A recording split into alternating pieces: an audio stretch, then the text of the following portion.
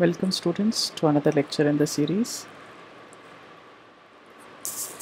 We will see further parts of variance analysis in this lecture. Let us begin with labor variances. In your syllabus, you have material and labor variances. Overhead variances are not part of your syllabus, so we will be doing labor variances. The analysis and computation of labor variances is almost similar to material variances that we have studied in the previous video. If I talk about labor cost variance, as the name is itself suggesting that there is a difference between the cost of labor. A standard direct cost is being specified, and for whatsoever activity we need to get achieved, and the actual direct labor cost incurred is compared with it. So you can see the formula is standard labor cost variance is equals to standard labor cost of actual output minus the actual labor cost. So we can calculate that standard hours of actual output into standard rate per hour, same way as actual hours into the actual rate per hour. So number of hours worked into the rate will give you the cost of labor. Let us see this through an example. Here standard hours per unit is given as 15, standard rate is 4, actual production is of 1000 units, actual hours is of 15,300 and actual rate is 3.90. So from here we can see that there is a chance to have a favorable variance.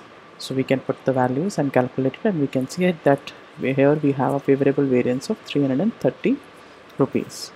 We have simply put the value for the standard hours into the standard rate, same way as actual hours into the actual rate.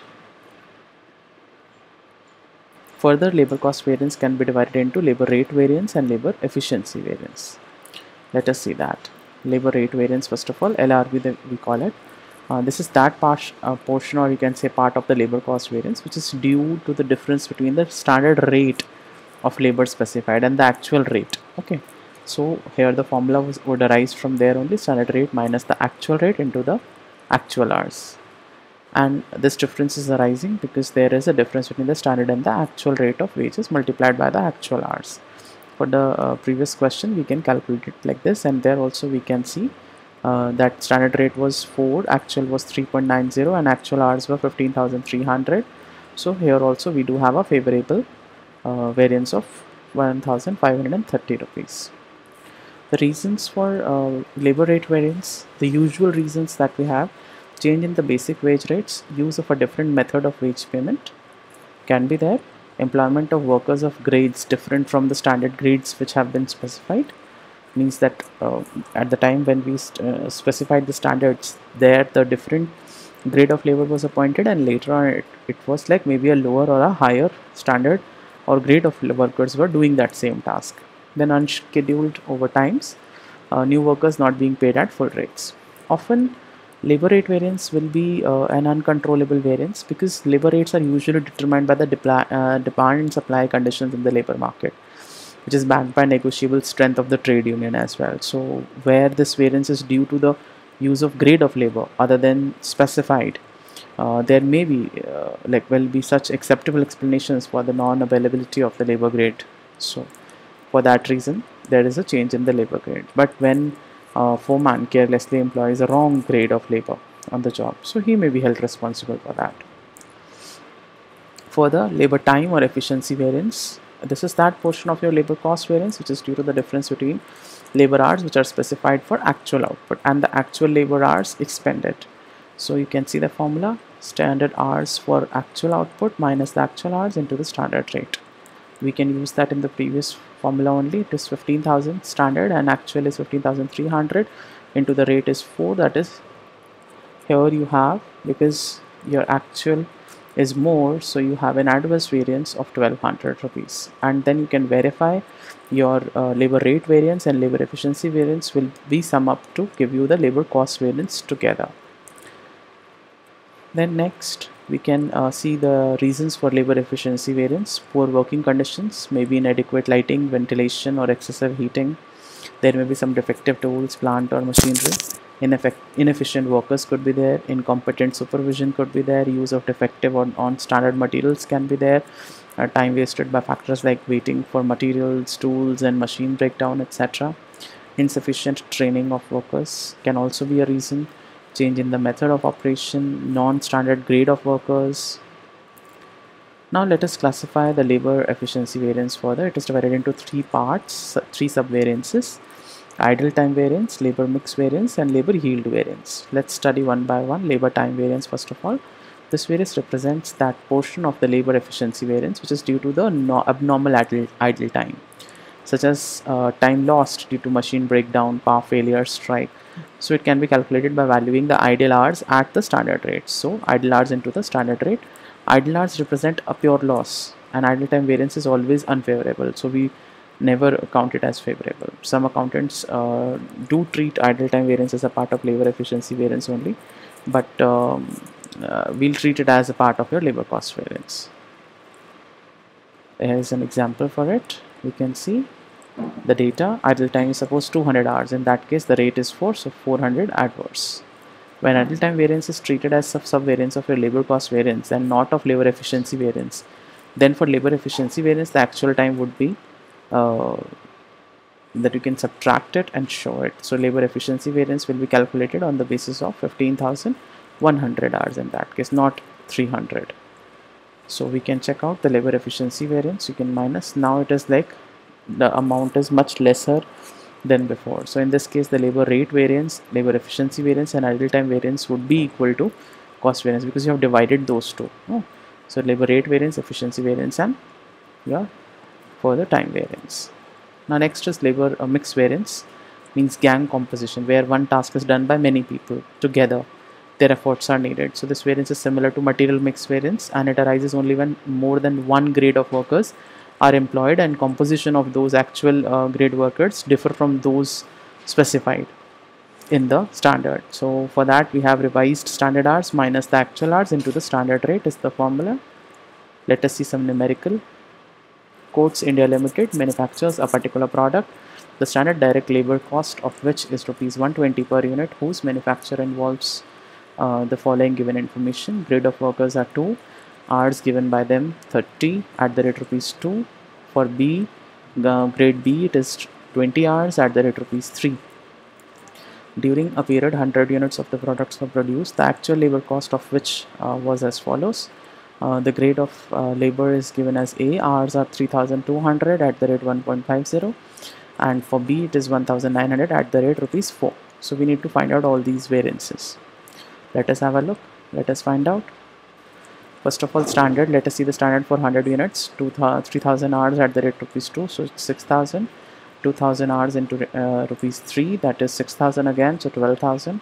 Actual we can also see it's 3200 hours at the rate rupees 1.50, it's 4800. For B it is 1.90 into 4, so it's comes out to be 7600. For one we have a favorable and the other we have adverse. Let us see the variances. Simply you can have labor cost variance by your standard cost and subtracting the actual cost. You can find out an adverse variance of 400. For labor rate variance, we have the standard rate minus the actual rate into the actual hours. For A and B we can calculate. For A, I was telling you that it would be favorable because the rate has got improved, and for B it is adverse. And finally, after adjusting both, we can find out that there is an adverse labor rate variance. For labor efficiency variance, you can see at this point same ways. For A it is adverse, for B it is favorable, and finally your because it is more for A, so finally your labor efficiency variance is adverse. We can add these two and check it out. It is coming out equal. Then we have labor mix variance, for which we have revised standard hours minus the actual hours into the standard rate. We can calculate. We can finally we are having a favorable labor mix variance. And here we have used these hours by calculating using this formula, that is the standard hours of the grade upon the total standard hours into the total actual hours. For grade A and B, they are calculated separately, and then we have used it here. Now next is labor revised efficiency variance, or you can say labor sub-efficiency variance. This is similar to material revised usage variance and is a sub-variance of labor efficiency variance. It arises due to the factors other than those which give rise to idle time variances and labor mix variances. So thus this is a residue of your labor efficiency variance left after idle time and mixed variance if they are being separated. So labor revised efficiency variance formula we have as standard hours for actual output minus the revised standard hours into the standard rate. We can check this out for the previous illustration that we have seen. We can put the values, and for that particular question we are able to see that there is an adverse labor revised efficiency variance. Then we have labor yield variance. This is quite similar to material yield variance, almost similar we can say. The variance reveals that the effect on labor cost of actual output or yield being more or less than the standard yield. So the formula is actual yield minus the standard yield from actual output into the standard labor cost per unit of output. Let us have a look to the question, and we need to find out labor yield variance from it. Standard time per unit is given as 1000. Yes, we can see, divided by 500 units. So we are having standard time per unit as 2 hours. Standard cost per unit is 2 hours at the rate rupees 20. Rupees 20 per hour is given to us, no? So it's rupees 40. So labor yield variance can be calculated by the formula actual yield minus standard yield into the standard cost per unit. You can put the values and we are able to see that there is an adverse variance of 2000 rupees. Further, there is a question here. The standard labor employment and the actual labor engaged in a week for a job are given to us: skilled workers, first grade, semi-skilled workers, second grade, and unskilled workers. Standard number of workers in the gang is given. Actual number of workers employed are given. Standard wage rate per hour, actual wage rate per hour.